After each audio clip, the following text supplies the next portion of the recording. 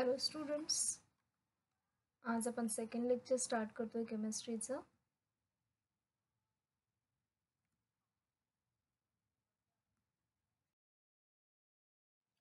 So last लेक्चरला already आपण काही points discuss केलेत, जो की इंट्रोडक्टरी पार्ट होता आहे चॅप्टरचा. Okay, analysis means what, then types of analysis, methods of analysis etcetera.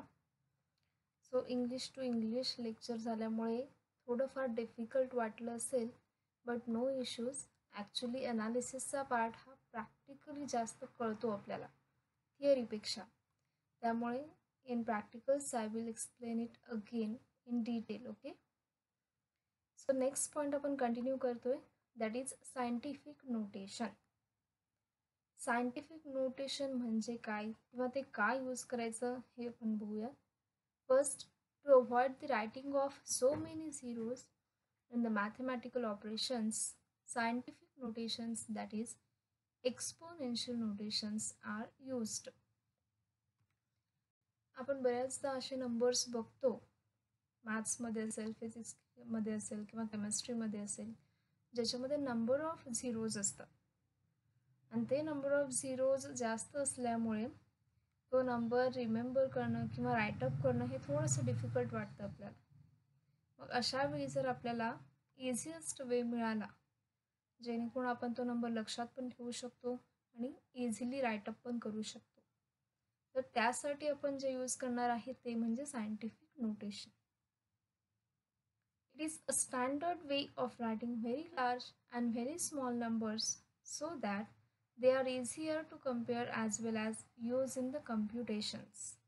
Okay, scientific notation किंवा एक्सपोनेन्शियल नोटेशन म्हणजेच काय आहे, सिम्पली एक स्टँडर्ड वे आहे ज्याच्यामध्ये आपण व्हेरी लार्ज किंवा very small numbers easily write-up करू शकतो. तर त्यासाठी एक पर्टिक्युलर फॉर्म्युला आहे, that is any number can be represented in a form that is n into 10 raised to n. So n into 10 raised to n हा एक typical formula आहे जो आपण एक्सपोनेन्शियल नोटेशनमध्ये यूज करणार आहे.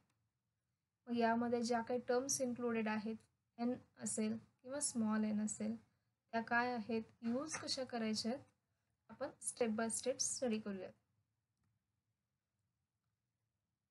So here in this formula, capital N is called as coefficient. This is capital N and it is called as coefficient. The small n which is present, that is called as exponent.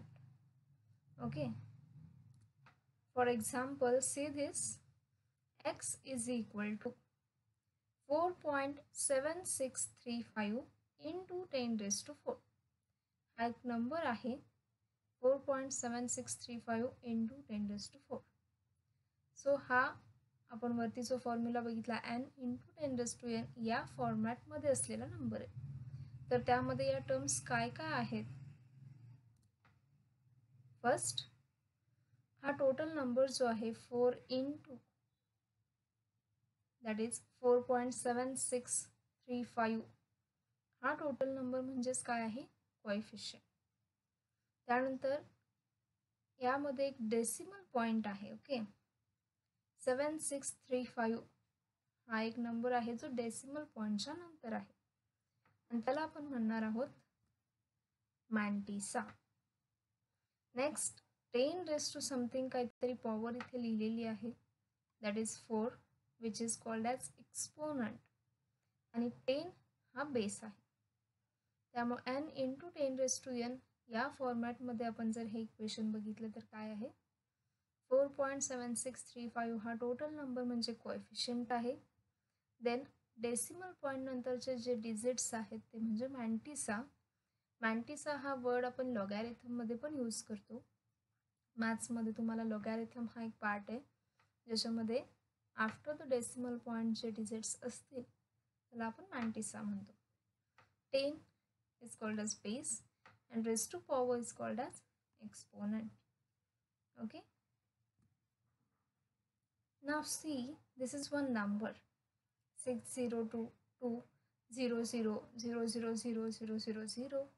Number of zeros are present in this. particular value. Okay, actually there are total 20 zeros present in this number along with 4 digits 6022. 20 zeros आणि हे 4 digits असे total 24 digits असलेला हा एक number आहे. तर अशा वेळी बऱ्याच वेळा काय होतं, it is a very large number आहे and chemist has to deal with such so many large values and every time we cannot able to write such large numbers, so we can write this by using exponential notation very easily. जर असे numbers असतील आणि आपल्याला सारखं अशा नंबर्सची deal करायचं असेल तर प्रत्येक वेळी इतके नंबर ऑफ झिरोज लक्षात ठेवायचे, ते लिहायचे, it is very difficult for us. So आपण जर त्याला एका सिम्पल वेमध्ये कन्वर्ट केलं तर इझिली आपण ते लिहू पण शकतो आणि रिमेंबर सुद्धा करू शकतो. So this number can be written as 6.022 into 10⁻23. इतका मोठा लार्ज नंबर आपण सिम्पल वेमध्ये कन्वर्ट केला, that is n into 10⁻n4. n म्हणजेच आहे 6.022, ज्याला आपण कोएफिशियंट म्हटलं. त्यानंतर 10 हा बेस आहे, 23 जे आहे दॅट इज एक्सपोनंट, आणि डेसिमल पॉईंट नंतरचे डिजिट्स 022 जे आहेत ते काय आहेत, 97. Again C one more example, that is charge on the single electron. Okay, charge on the single electron काय असतो तर 1.62 इंटू 10⁻19 कुलम इतकी ती व्हॅल्यू असते. पण जर आपण याला सिम्प्लिफाय केलं तर 0.000 असे लॉट ऑफ झिरोज आपल्याला लिहावे लागतात अँड देन 162 हा number. So it is also very difficult for us. So we can write this as 1.62 into 10⁻19 coulomb. This is very easy. Again, mass of the earth.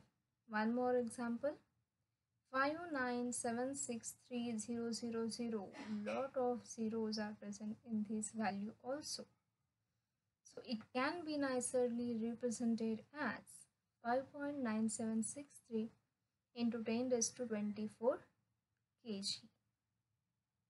So I hope you understood that this is the formula n into 10⁻n. हा एक simple formula आहे ज्यामध्ये आपण values put up करणार आहोत. So ते use कसा करायचा आहे, त्यामध्ये एक्झाम्पल्स कसे सॉल्व करायचे, we will see in the next slide.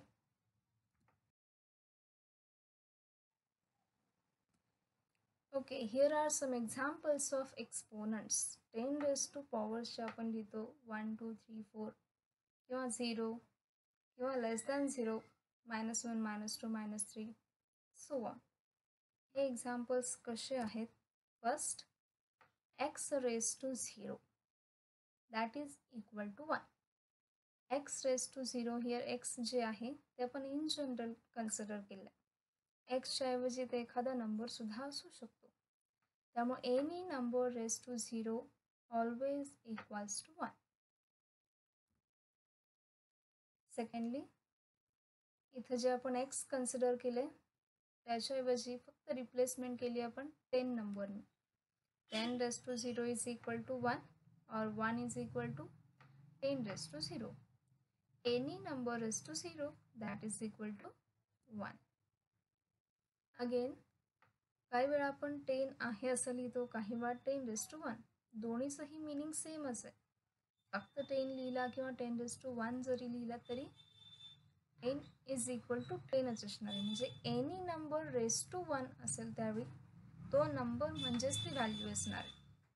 10⁻1 आहे तसं 20⁻1 असेल तर त्याची व्हॅल्यू असेल 20, किंवा 23⁻1 असेल तर त्याची व्हॅल्यू असेल 23, किंवा 155 असा जो नंबर असेल 155⁻1 त्याची व्हॅल्यू 155च असणार. Likewise 100 equals 10 into 10. जर 10ला 10ने मल्टिप्लाय केलं तर 100 आन्सर आपल्याला मिळतं, आणि तेच आपण रेज टू पॉवरमध्ये लिहिलं तर 10⁻². Again 1000, 10 into 10 into 10. We are knowing squares and cubes. 10 raised to 3 means cube of 10. That is 10 multiplied by 10, again multiply by 10. That is equals to 1000. These are the positive integers. Okay, 1, 2, 3. These are the plus values in these examples. So now we will see negative integers. Suppose if such a value is present 0.1, जर decimal point त्याच्यामध्ये आला, decimal point जर लेफ्टला shift झाला तर काय होऊ शकतं, ज्या एक्सपोनंट्सच्या व्हॅल्यू येणार आहेत 10 रेज टू पॉवरमध्ये जे एक्सपोनंट्स असतील ते नेगेटिव्हमध्ये जातात. ते कसे जातात आपण नेक्स्ट स्लाइडला बघणार आहोत. वन्स अगेन 0.01 असेल, 2 डिजिट्स मूव्ह झालेला आहे डेसिमल पॉईंट, त्यामुळे 10 raise to -2. Okay, and last 0.001 that is equals to 10 raised to -3. म्हणजे या एक्झाम्पलमध्ये 1 डिजिट शिफ्ट झालेला आहे, यामध्ये 2 डिजिट्स लेफ्टला शिफ्ट झाले, आणि या एक्झाम्पलमध्ये 3 डिजिट्स लेफ्टला डेसिमल पॉईंट शिफ्ट झाले. त्यामुळे इथे -1 आहे, इथे -2 आहे, आणि इथे -3 आहे.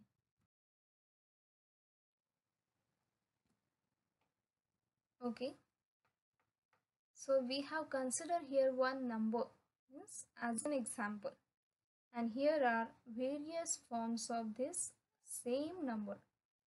म्हणजे काय करायचं, सिम्पली आपल्याला हा नंबर एक्सपोनेन्शियल नोटेशनमध्ये कन्वर्ट करायचं. म्हणजेच n into 10 raise to n या फॉर्मॅट, हा number simply n into 10 raise to n या फॉर्मॅटमध्ये कन्वर्ट करायचं.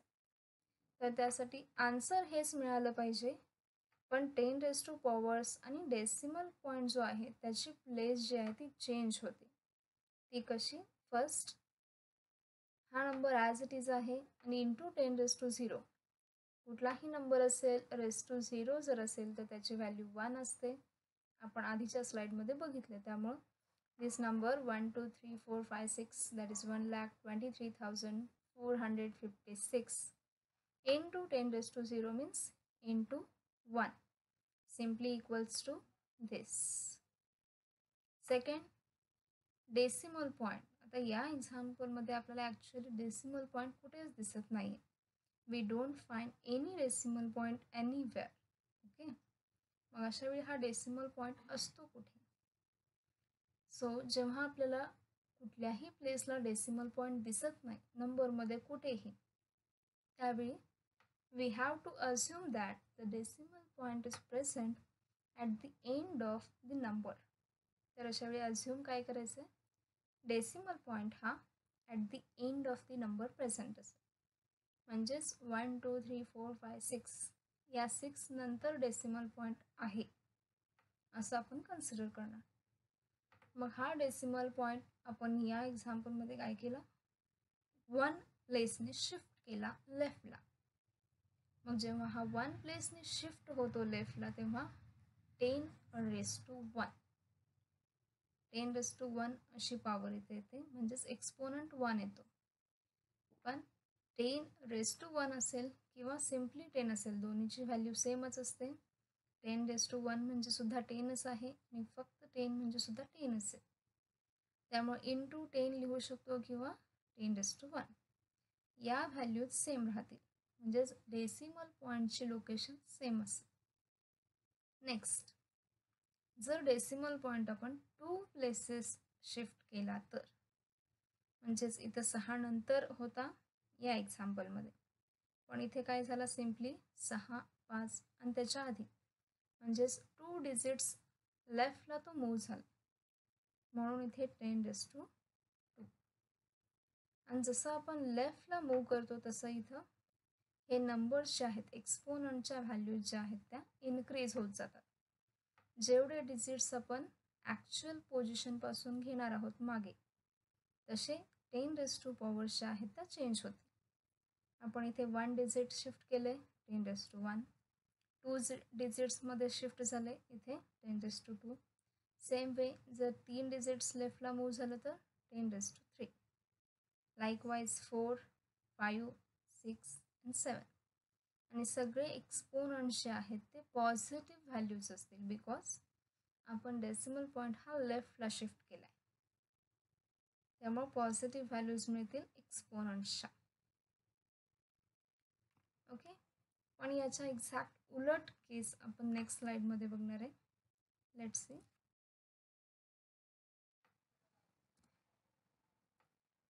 नंबर अगेन सेम आहे but the only change is we are insert here one decimal point. आपण एक डेसिमल पॉईंट आणलेला आहे त्या नंबर्समध्ये.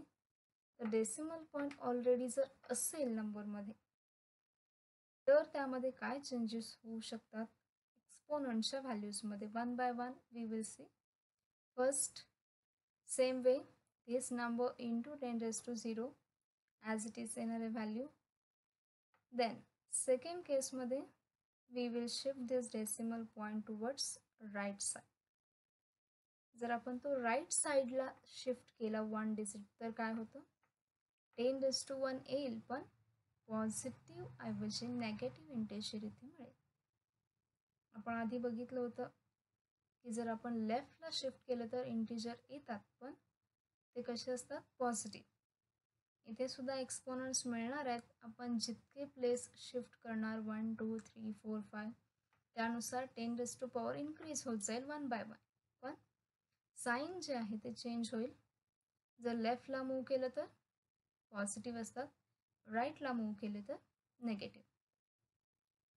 सेकंड केस आहे इथे जर आपण 2 प्लेसेस शिफ्ट केले तर 10⁻².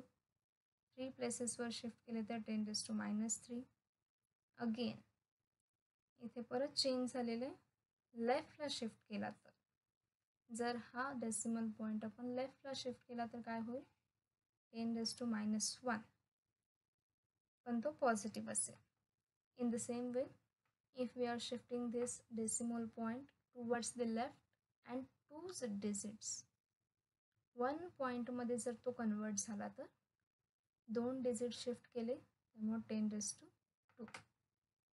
सेम वे 3 डिजिट शिफ्ट केल्यानंतर 10⁻³ आणि इथे 1च्या आधी कुठलाही नंबर नाही आहे त्यामुळे जर डिजिट्स आपण शिफ्ट करत गेलो तर 0 ॲड होत जातात लाईक धिस 0.123456 इंटू 10⁻³ म्हणजे या 3 पासून आपण मागे गेलो 3 डिजिट्स त्यामुळे 0.1. इथं raised to 4 आहे म्हणजेच एक 0 अजून ॲड होईल.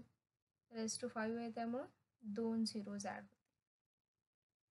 Do you understand? Okay. Next काही केसेस जे आता आपण नंबर्स बघितले एकाच एक्झाम्पलसाठी. Same way to convert a number into a scientific notation first we have to identify where the decimal point and non-zero digit come. एखाद्या नंबरला scientific नोटेशनमध्ये convert करायचं असेल आपल्याला म्हणजे असा नंबर आहे त्याला आपल्याला या वेमध्ये कन्वर्ट करायचं तर पहिल्यांदा आपल्याला काय बघावं लागतं तर आयडेंटिफाय करायला लागणार आहे wear the decimal point is. Decimal पॉईंटचे लोकेशन काय आहे अँड नॉन झिरो डिजिट म्हणजेच अदर दॅन झिरो जो काही नंबर असेल तो कुठे आहे. सो या 2 गोष्टी जर कन्सिडर केल्या तर 2 केसेसमध्ये सेपरेशन होतं. First one is if a non zero digit comes first and decimal point comes next. जर नॉन झिरो नंबर आधी आहे आणि डेसिमल पॉईंट नंतर आहे तर. अँड सेकंड एक्झॅक्ट रिव्हर्स केस आहे if decimal point comes first and non zero digit comes next. Okay, we will see both the cases.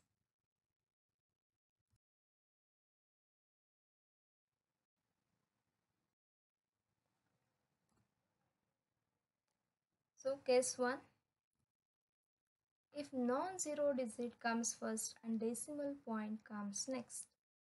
जर non zero number आधी आहे आणि डेसिमल पॉईंट नंतर असेल तर. Simply we have to move the decimal point to the left side and n should be positive integer. Okay, we have already seen in the last table, if we move the decimal point towards the left hand side, then n, small n means exponent should be positive integer. And if we shift that into the right side, then exponent should be negative integer. Okay, same case ahe. To move the decimal point to the left side, we have to count the number of digits. Yes, when we are shifting the decimal point either towards left or the right, we have to count the number of digits. जेव्हा आपण लेफ्टला किंवा राईटला दोन्हीकडे सुद्धा decimal point move करत असतो तेव्हा आपण किती डिजिट्स नंतर तो मूव्ह करतो हे आपल्याला काउंट करावं लागेल. And that is nothing but the 10⁻⁴. आणि ती काउंट केलेली व्हॅल्यू म्हणजेच काय असते, 10⁻⁴. For example see this number 5401.8. Simply याच्यामध्ये काय दिसतंय आपल्याला, आधी नंबर्स आहेत non zero numbers and then decimal point आहे. त्यामुळे दिस is the example of first case. Non zero digit comes first and decimal point next. Okay, 5 हा नंबर म्हणजेच काय आहे, फर्स्ट नॉन झिरो डिजिट्स म्हणजे अदर दॅन झिरो, झिरो सोडून असलेला तो नंबर. त्यानंतर 401 असे 3 डिजिट्स आहेत आणि डेसिमल पॉईंट आहे त्यानंतर, म्हणजेच पहिल्यांदा non zero number and then decimal point. If we find this type of case, then according to this example आपल्याला सिम्पली काय करायचं आहे, move the decimal point two the left N should be positive. म्हणजे हा decimal point simply move करायचा आहे आपल्याला लेफ्टला. आणि तो करत असताना हा नॉन झिरो नंबर फक्त राहिला पाहिजे. जे कंडिशन आपल्याकडे असणार आहे की ज्यावेळी आपण एक्सपोनेन्शियल फॉर्ममध्ये कन्वर्ट करतो एखादा नंबर, तेव्हा हा जो पार्ट असेल डेसिमल पॉईंटच्या आधीचा येणारा पार्ट, तो लेस दॅन 10 पाहिजे आणि more than or equal to 1 पाहिजे. म्हणजे 1 असू शकतो किंवा 1पेक्षा जास्त तो नंबर असू शकतो, पण लेस दॅन 10 ती व्हॅल्यू असली पाहिजे. So simply we can write the exponential form as 5.4018 into 10⁻³ म्हणजे सिम्पली आपण हा डेसिमल पॉईंट शिफ्ट केला 3 प्लेसेस लेफ्टला, 5.4018. ओके, आणि 3 प्लेसेस लेफ्टला गेल्यामुळे 10⁻³ अशी पॉवर इथे आहे. Case 2. This is exact reverse of case 1. If decimal point comes first and non-zero digit comes next. जर डेसिमल पॉईंट आधी आला आणि नॉन झिरो डिजिट नंतर आला तर यामध्ये सुद्धा सेम याचा रिव्हर्स केस इथे घ्यायची. फर्स्ट केसमध्ये डेसिमल पॉईंट लेफ्टला मूव्ह झाला होता, इथे राईटला मूव्ह होणार आहे. इथे एन पॉझिटिव्ह होता, इथे एन नेगेटिव्ह असेल. त्यामुळे if we move the decimal point towards right hand side, then N should be negative always. Okay, again we will see the another example, that is 0.000025. म्हणजेच केस कशी आहे, फर्स्ट हा 0 आहे त्यामुळे नॉन झिरो आपण याला म्हणू शकत नाही, म्हणजेच डेसिमल पॉईंट आधी आहे and then non zero number. Okay, इथे हा डेसिमल पॉईंट आहे. नेक्स्ट 5 डिजिट्स आहेत हे, अँड लास्ट 5 हा नंबर जो आहे तो काय, सॉरी 2 हा नंबर म्हणजेच काय, फर्स्ट नॉन झिरो डिजिट. 5 हा लास्ट आहे त्यामुळे 0, त्यानंतर डेसिमल पॉईंट, 5 डिजिट्स आहेत आणि यामधला हा 2 फर्स्ट नॉन झिरो डिजिट आहे. If such case is present, then what will do. So according to this example, This is the example of case 2. That means decimal point comes first, non-zero digit next. So we have to follow this. Move the decimal point to the right and should be negative integer. म्हणजे हा decimal point simply आपल्याला shift करायचा आहे राईटला first non zero number नंतर, म्हणजेच 2 नंतर decimal point आणि into 10 power, that is 2.5 into digits आपण किती घेतले 1 2 3 4 5, 5 डिजिट्स नंतर तो डेसिमल पॉईंट प्लेस केला त्यामुळे 10⁵ असणार आहे आणि राईट साईडला शिफ्ट केला त्यामुळे negative. So simply 2.5 into 10⁻⁵ is the final answer. All right. So I hope दोन्ही केसेस तुमच्या लक्षात आल्या असतील. फर्स्ट आपण बघितली डिजिट नॉन झिरो डिजिट आधी असेल, डेसिमल पॉईंट नंतर असेल तर सिम्पली काय करायचं आहे, डेसिमल पॉईंट लेफ्टला शिफ्ट करायचं आहे आणि एन हा पॉझिटिव्ह इंटिजर असेल. त्यानंतर जर डेसिमल पॉईंट आधी असेल आणि मग नॉन झिरो डिजिट येत असेल तर सिम्पली शिफ्टिंग कसं करायचं आहे, रिव्हर्स पोझिशनला, म्हणजेच राईट साईडला डेसिमल पॉईंट शिफ्ट करायचं आहे आणि एनची व्हॅल्यू जी असेल एक्सपोनंटची ती कशी असेल, नेगेटिव्ह फॉर्ममध्ये असेल. Okay. So we will stop here. The next calculative part is there with the scientific notation that we will see in the next lecture. Thank you.